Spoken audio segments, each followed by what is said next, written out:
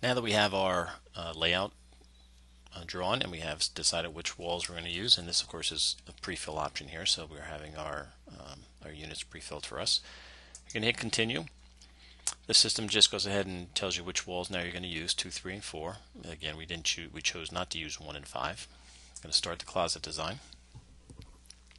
What happens is the system is now going to fill those 3 walls with units, and you're going to come to what we call the view page.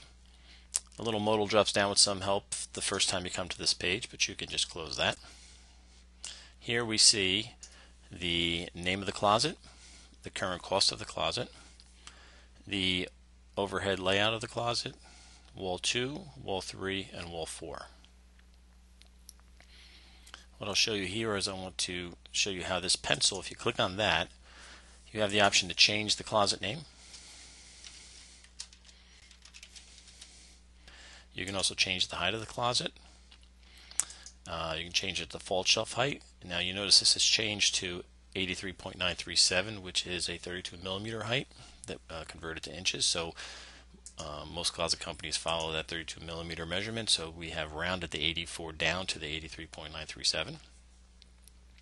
The depth, the baseboard, the shoe can all be changed. The length of the walls can be changed as well, so we have 45, 90, 160, 90, and 45. We can increase the height of the wall length, decrease the height of the length of the wall. If you increase the length of the wall, you will just create some open space and be able to go ahead and put some units on that open space.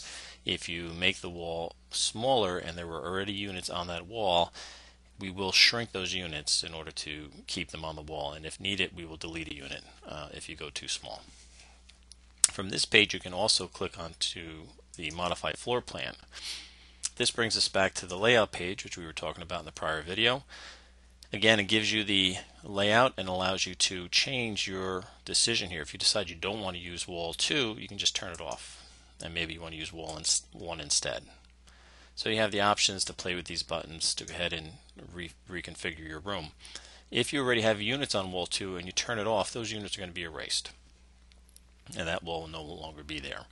You can also at this point go ahead and add an island. So if you want to add an island into this just like before, you can go ahead and place an island. So you don't have to necessarily do everything the first time through the layout tool.